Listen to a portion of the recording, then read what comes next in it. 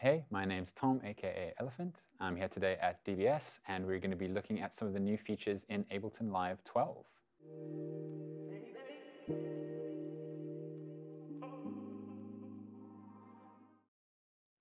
And I'll head over to the instruments and grab another new instrument in Live 12, which is called Meld. I'll load that up. So Meld looks like this. The kind of core idea behind the Meld synth is we've got two oscillators that we can work with, or two sound engines that we can use to generate sound. And each one of those sound engines has various different sort of, well, they're called engines, these sort of wave shapes that behave in different ways. And each of them have these two macro controls that let you shape the sound. So just as a basic example, I've got here basic shapes. If you know anything about sound, we've got like a sine wave, triangle wave, saw wave, and I can sort of scroll through those and adjust a tone parameter. So that's very simple. But then we get to some much more sort of interesting wave shapes, like these swarm oscillators are really interesting, where it stacks a whole bunch of sine waves or triangle waves. This is just like the most basic form of the sound, and really that's kind of pretty rich and characterful sound. All the way to some sort of more weird and wonderful ones like chip, like a kind of a video game oscillator, shepherd's pie, which is a shepherd tone oscillator, which just kind of infinitely rises or falls in pitch, all the way to some things like top is kind of like almost like a kick drum type sound. So there's lots of really interesting sound generators in here. Let me go back to this dual basic shapes, because this is also going to introduce us to something that's both new in Live 12 and new in Meld itself. So this is a relatively simple oscillator we've got here.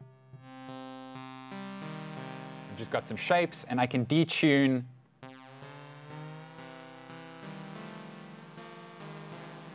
two oscillators against one another to sort of create a richer sound.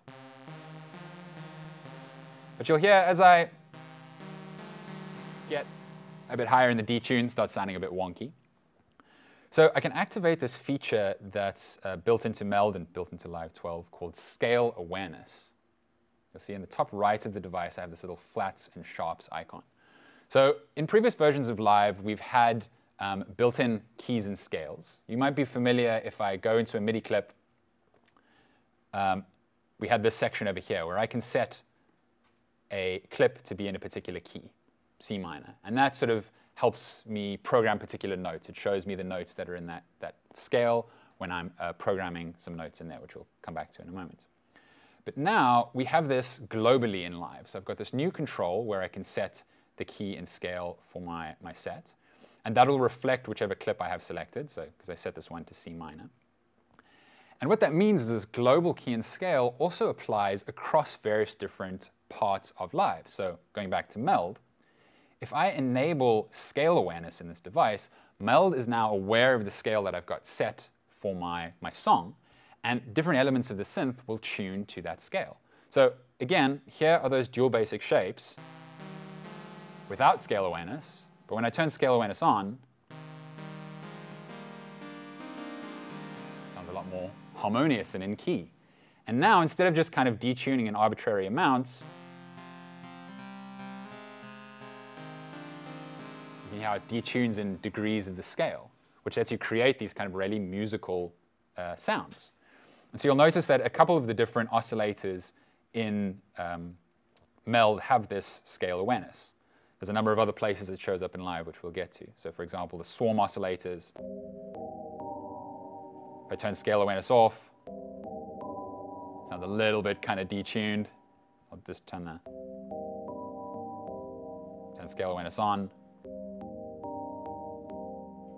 And if I change to, I don't know, change to a major key, sounds a bit more major. So it allows you to really have all these different elements of your song that kind of interact with your key in interesting ways. Let's go back to these dual basic shapes. Even some of the filters in Meld, I won't go into too much detail here either, but also have scale awareness, where you can do interesting things with the filters. So the real kind of headline features of Meld here are these interesting wave shapes. We've got the scale awareness. We've also got some interesting filter types. For example, we've got this like this warm, distorted filter.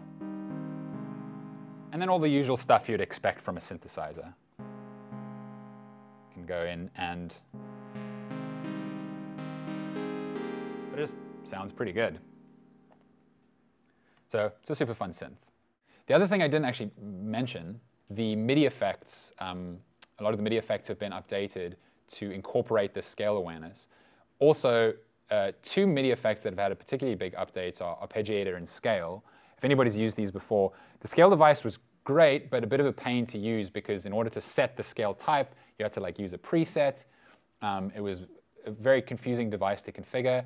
That's been updated so that now you literally just choose your scale type from this menu, and it's got all the ones that you want, and it's kind of configured. And you can also set up scale awareness where it just will follow your global scale. Arpeggiator's had a redesign, and that's going to follow you can set that to be scale aware as well. Where that's kind of interesting with a lot of these MIDI devices is something like random. It's always been one of my favorite MIDI devices because you can, if I turn off the arpeggiator. But the way random works is, so I'm just playing a C now, and but it's randomizing the pitch of the notes that I'm playing. There you can hear it's completely random, not in key. Whereas if I make it scale aware, it's going to randomly generate notes, but only in the scale that I've set. So you can do lots more really interesting kind of generative things with the MIDI tools and the scale awareness, which is pretty fun.